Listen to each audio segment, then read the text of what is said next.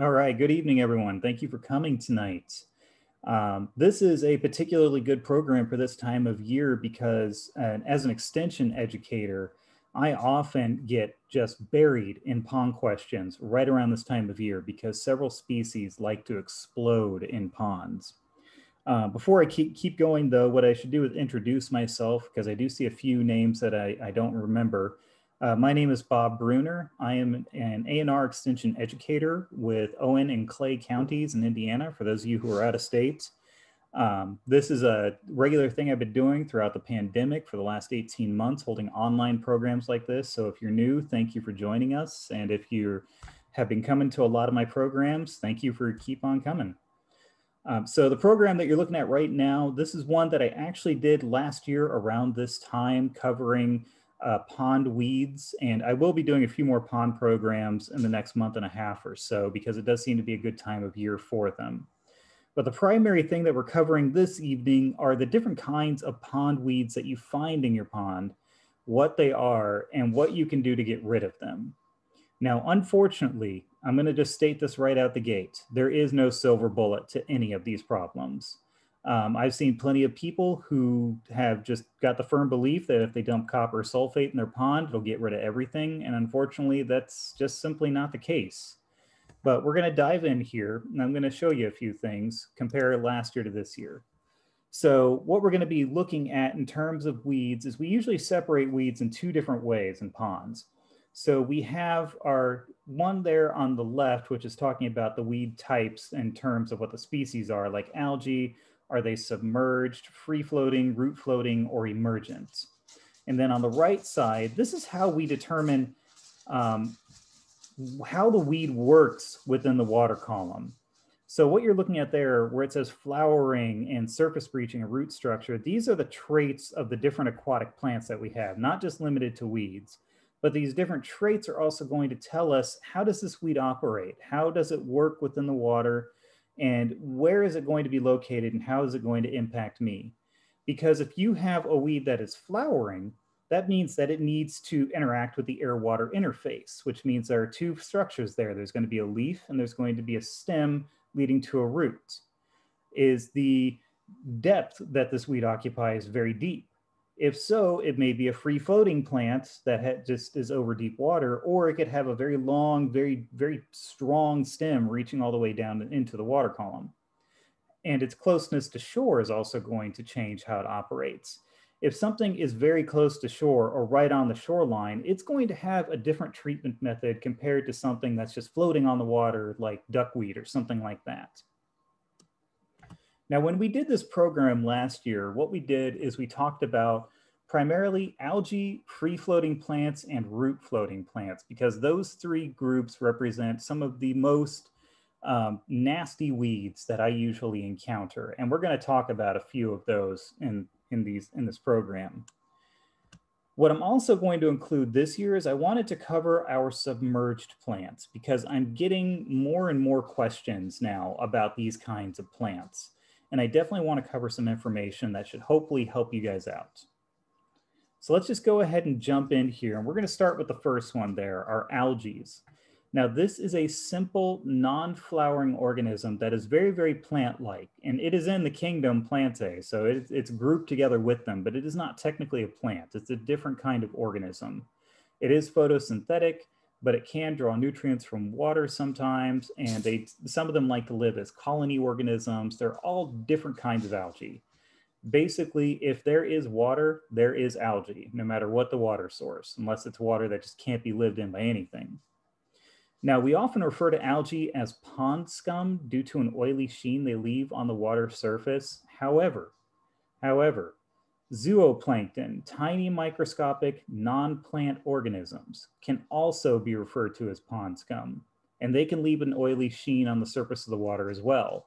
Normally, when they die, they'll leave that sheen sitting on top of the water, where if sunlight reflects off it, you can see that kind of rainbow sheen across the water. So it's important that we understand if what we're looking at is algae or if it's zooplankton in your water. Now, most of the algae that you're dealing with is going to form a kind of mossy patch over a portion of the water's surface. Usually, horsehair algae is going to be one of the biggest offenders here. And other times you're going to see algae that just simply looks like someone dumped a bunch of green paint in your water. Sorry, I've got dogs walking around me and I'm trying to tell them to go sit because they're loud.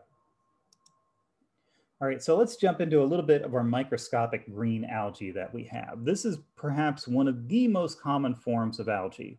This is not something that is bad. It just exists in water, but sometimes it can reach points where it does become a major problem for us. Now, this is very, very important to our ponds, especially if you have a pond where you like either a lot of, if you're a nature lover and you like a lot of organisms around them, or if you are a fisherman, because this is going to act as a major food source for a lot of different animals. Algae within pond will turn the color of the pond to something other than just clear. But for most ponds, you do not want you do not want clear water. You want water that has stuff in it because it's going to represent your food sources. But there are going to be moments where algae does become this major problem, this microscopic algae.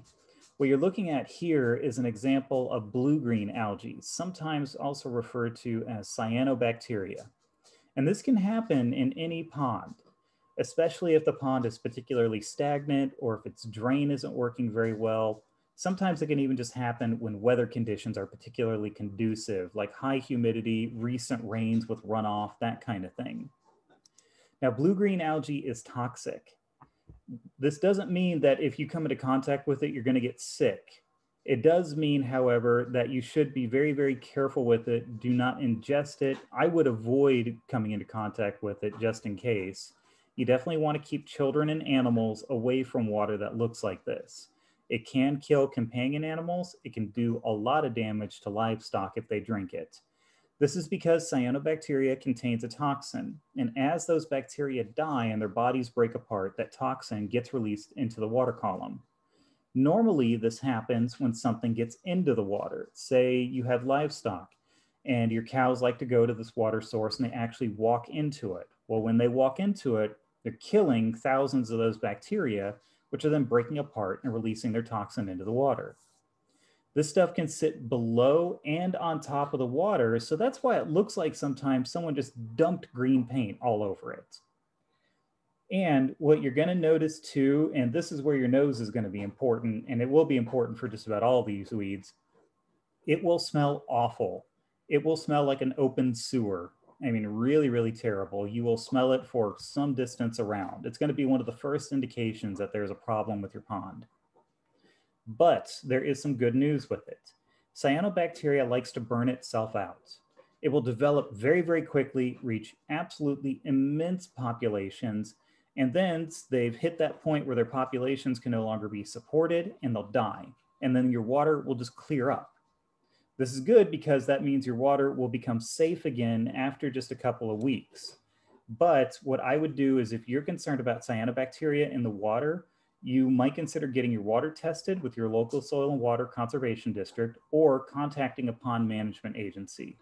I don't like doing guesswork with blue-green algae because it does represent a potential health issue. So I would definitely recommend you could either call me or any of other extension educator in Indiana. You could call your soil and water conservation district or a pond management agency. Those are the first steps I would take with this. All right, so this one is probably one that a lot of you are already familiar with and is one of the biggest problems, horsehair algae. This is that algae that grows all across the water. It's going to form these incredibly thick mats. I have seen ponds that have mats so thick you could basically walk from one end of the pond to the other and practically not get your feet wet. It will quite literally look like its name. It looks like millions of strands of horsehair throughout the water. And it is very difficult to remove. Unfortunately, a lot of times mechanical removal is your best option, but that is beyond backbreaking labor involving a raft and hopefully a couple of people to just rake and pull the stuff out of the water and then take it somewhere where it can be eliminated somehow. There are a few chemical options for it, and I believe our next slide has that. Oh, not yet. We're going to talk about Chara first. So chara is another form of algae. This is one of those ones that I've gotten more calls about recently that people have asked several questions on, and I needed to do a little research myself to update myself on this. Chara may look like a leafed plant, but in reality, it is an algae.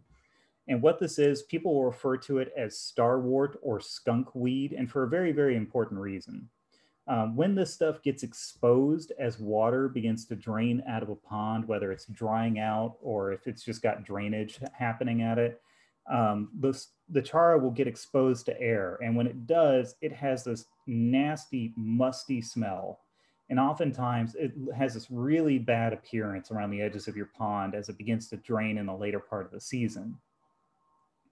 But again, this is one of those double-edged blade situations. Chara actually acts as a really good fish habitat too. It gives them lots of cover, places to lay eggs, places where they can actually hunt for food because insects might be around there. So you're going to want to make some decisions on whether or not you actually want to remove the chara that you find there. If you have every year a major problem with this stuff just coming out of the water as it dries up and creating this awful smell, then you may want to go ahead and remove it. But if not, you may want to go ahead and preserve that potential fish habitat because it will help your pond to make it a little healthier. All right, so the question that I know a lot of you have probably had, okay, Bob, you've talked about all these different algae. Now, how do we get rid of them? So part of it is something that a lot of you have probably worked with before, using copper sulfates and copper chelates. And you can find these under all sorts of brand names like Reward or Sonar. And this is perhaps one of the most common methods of using it. These will make an impact on fish populations, though if you are using it judiciously, you will not lose entire populations. It will cause some loss. But it does tend to work. Some algae is a little bit more resistant to it than others, so you may want to experiment a little bit with it to see how it works. And folks, hitting this earlier is better. This stuff can get really expensive. You're going to want to tackle these populations so that way they don't get to the point where they've covered your entire pond and now you've just got to use so much copper sulfates. I did mention earlier that physical removal with seine nets and rakes is one option. This is a situation where I would not recommend doing this myself, but it is the best way of doing it. It is backbreaking labor. It is very difficult to get out. If you have people who can help you do it, you definitely want to employ them. But this means that you're not going to make a major impact on your fish populations as you do this. You just need to time it a little bit so that way you're not stepping on fish nets, or I'm sorry, not fish nets, fish nests when they start laying eggs. Now, I have seen plenty of people ask or suggest using grass carp to eliminate algae populations. I am not at all a fan of grass carp. For one, they're an invasive species that have spread out of ponds and they become a major problem.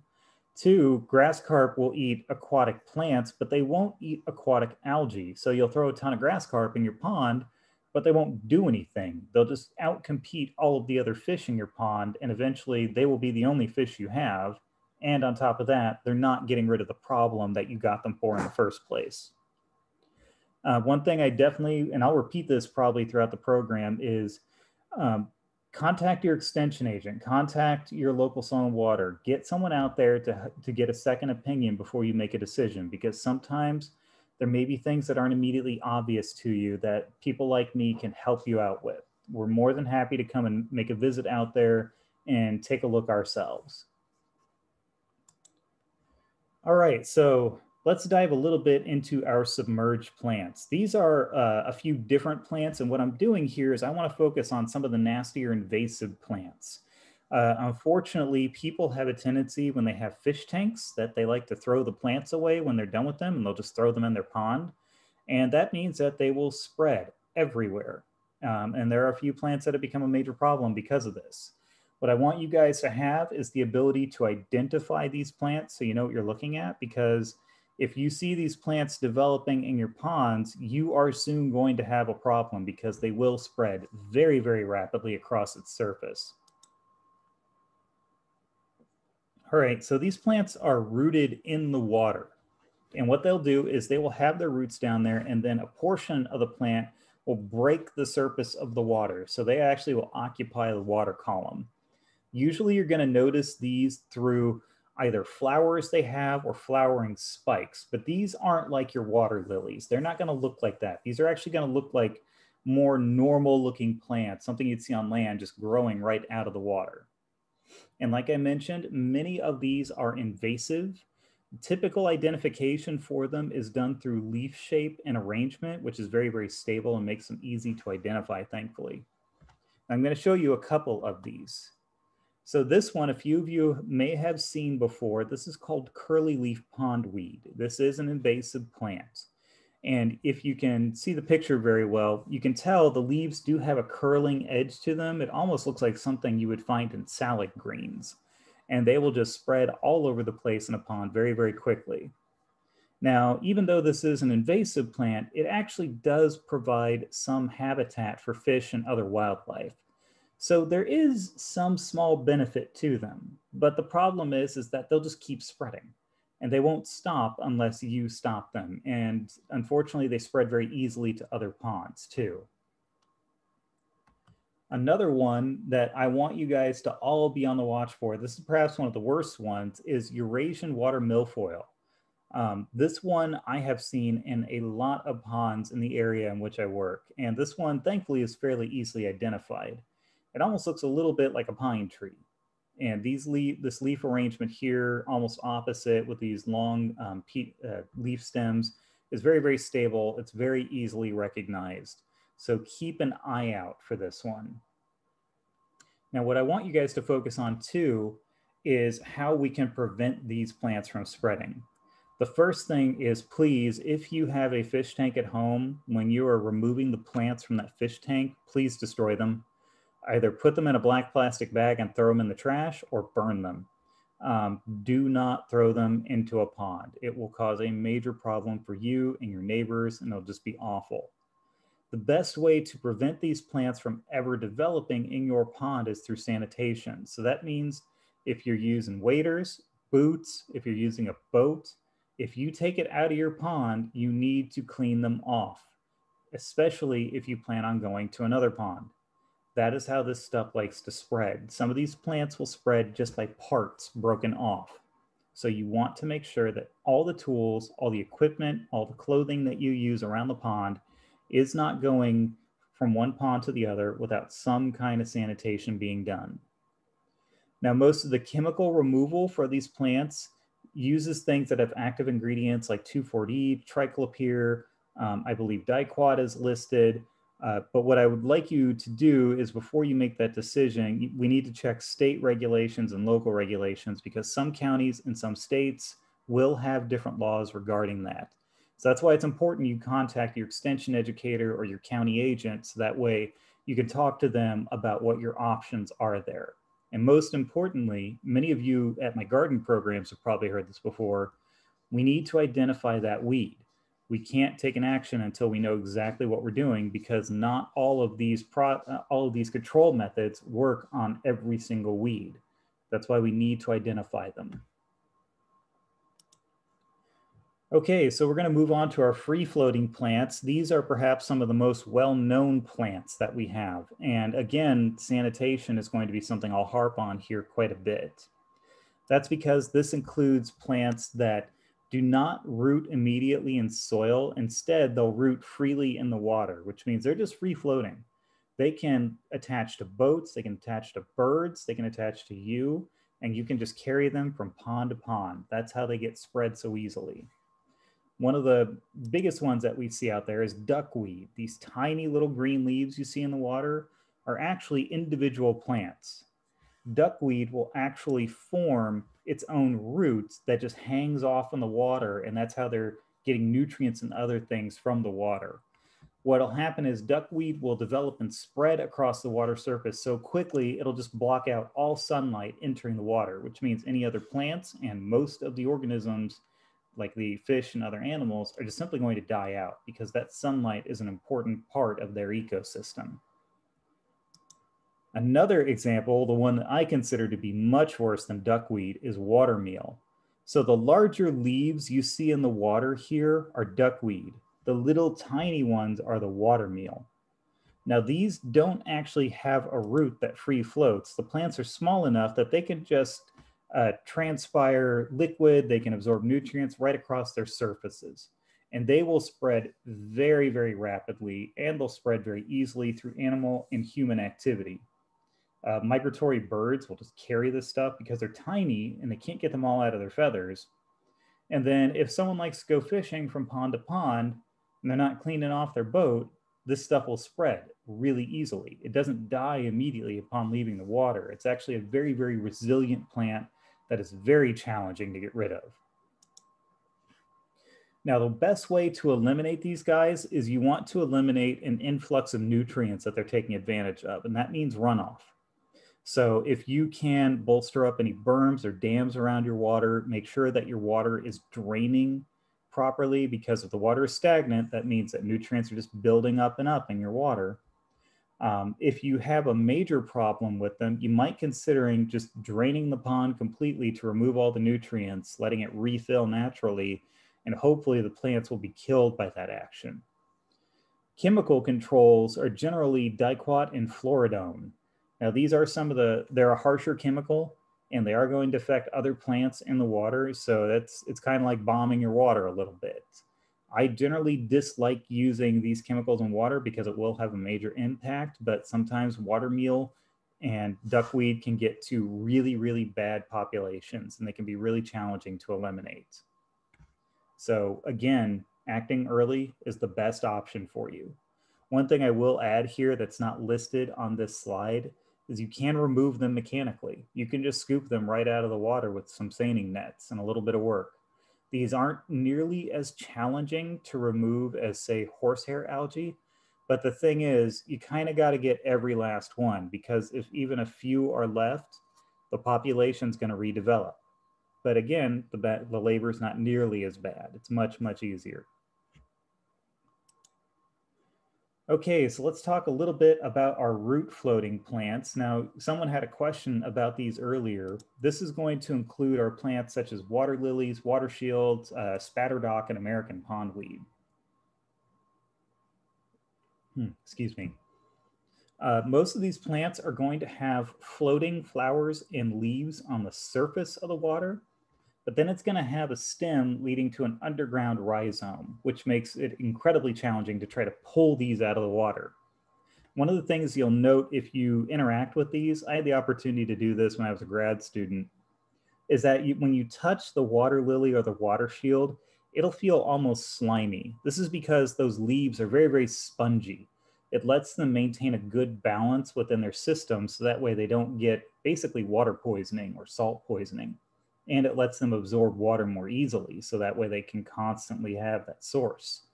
But the stem and the rhizome is like pulling cable out of the ground. It is really tough. This is not a situation where you want something to spread very easily across your pond to have this trait, because it is such a problem. Now, like I mentioned earlier, just before we started the program, these are actually really valuable to wildlife.